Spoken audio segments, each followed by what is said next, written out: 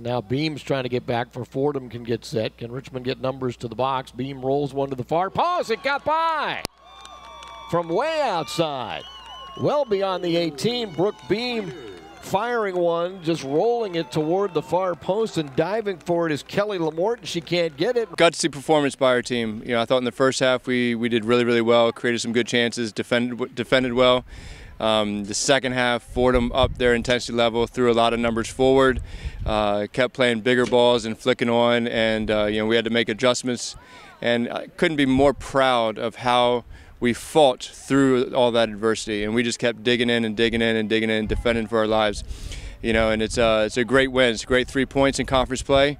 Sometimes you got to be able to do that. You got to be able to dig out results, even though it's not pretty soccer. Sometimes you got to stick in there and show the mental toughness. And I thought our girls did that. Yeah, Brooke's been playing great soccer.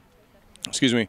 And she got some free space, and she knows she has a green light to create attacks, either for herself or for her teammates, and just hit an absolutely perfect shot, low and hard to the far post. And I couldn't ask for a better effort from Brooke, not just on that goal, but throughout the day. I thought she was absolutely fantastic. So I just made a diagonal run up the side. TJ was able to find me. First I thought I was offsides, but I managed to stay with their back line and kind of just hold my run until I was able to get to the ball, cut inside, and just went for the shot. And it wasn't the fastest shot, but it managed to slip by the keeper, so I was excited about that. Yeah, I'm really enjoying my position right now.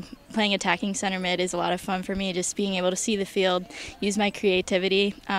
It's been really fun, and we're happy to actually get some wins this year for the first time in a while, so it's been great so far. I'm really proud of Claire for stepping in and doing the job, and we have a full team. It's not just our top starters or anything like that.